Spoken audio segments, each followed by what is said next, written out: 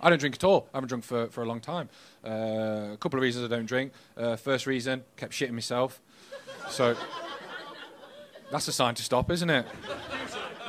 Waking up covered in shit. Praying it's yours. How'd you tell?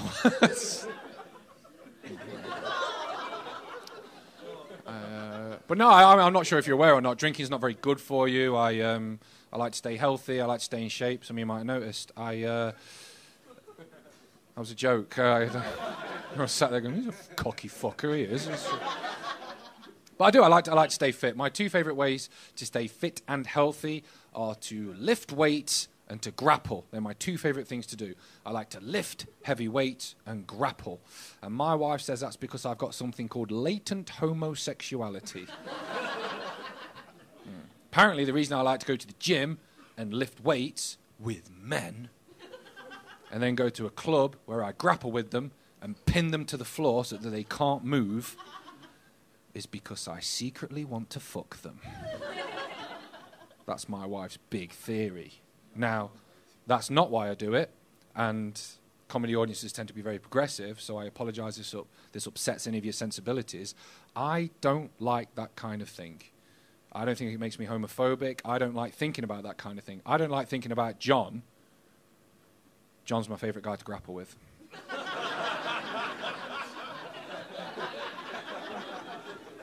I don't like thinking about John walking over to me, pushing me against the wall, kissing me, feeling every inch of my chest, running his finger slowly down my body, and then grabbing my erection.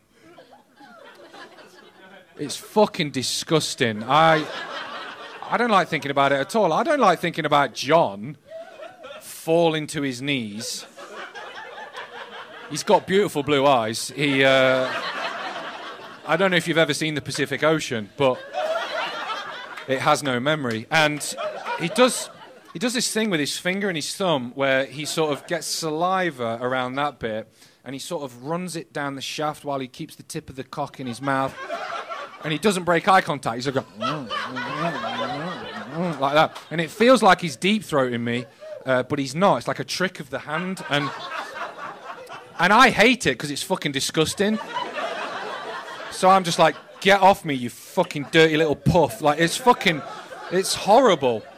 Then he stands up, turns around and bends over. Now, John is a big guy. He does deadlifts and stuff. And he thinks he's a bodybuilder, goes on the sunbed. And he tans, but he can't tan that bit in the middle of his bum cheeks because it's a vertical sunbed. So you can't tan, so he stood up and his cheeks are tanned. And he'd have to separate them to sort of get that bit. So that's like a white landing strip, and I just want to get over and done with it at this point because it's fucking wrong. So I'm like, just sort of and I just start fucking hammering him like that. And sometimes I tell him how much I hate it while I'm doing it.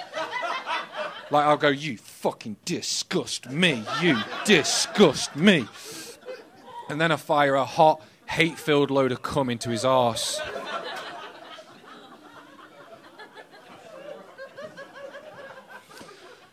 So yeah, not really my cup of tea, to be honest with you.